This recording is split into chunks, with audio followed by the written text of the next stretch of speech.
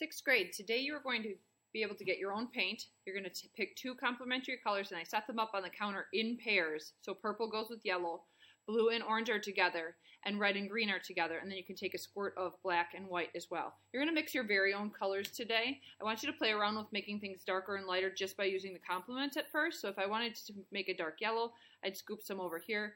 I'd take a touch of purple, mix it in very slowly, and you can see that I'm making almost like a mustard color on my plate.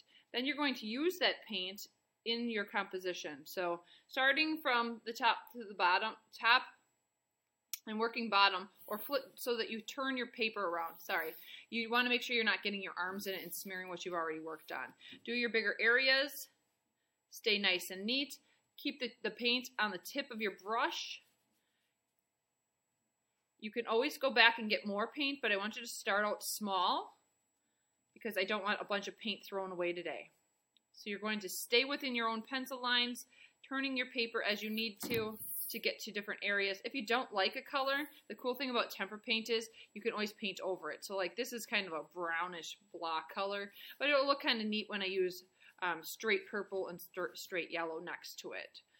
So when you want to change colors, you're going to rinse.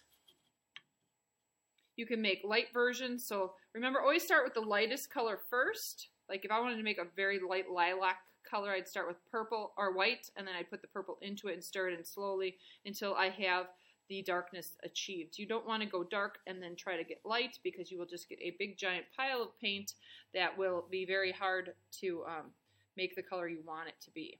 So you're going to be painting the entire thing using only complementary colors and different versions of your mixtures. Staying nice and neat. I am grading these, so you want to make sure that you are doing a neat job, painting really carefully.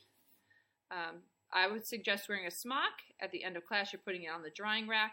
You can throw your plate away. This brush needs to be washed by you, and I will be doing a demonstration right after I'm done with this to show you how I want it washed, and then your cups can be dumped, rinsed, and put on the counter.